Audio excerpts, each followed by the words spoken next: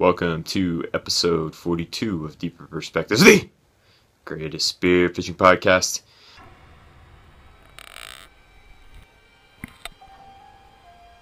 Last week, Brandon, Terry, and I went up North Shore, try to plumb the depths for some sunrise shells.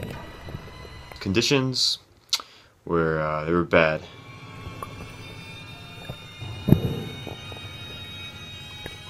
It looked like Kaneohe Bay.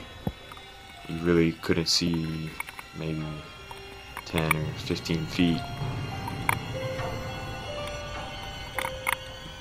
The real difference is it was this dive was 101 feet deep. So I gotta be honest, it was pretty creepy.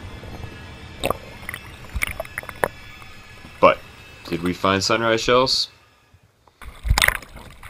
Automatic. Yeah.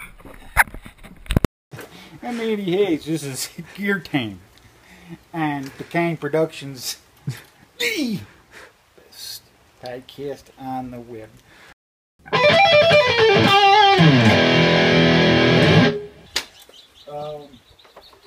Fins, I think, are probably all my gear. I think is really important. I've lost everything.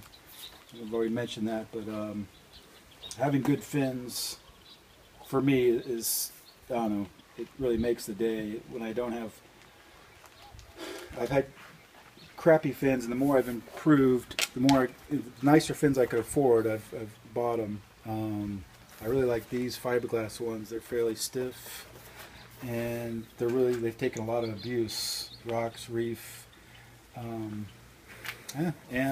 I like the Stingray Pocket.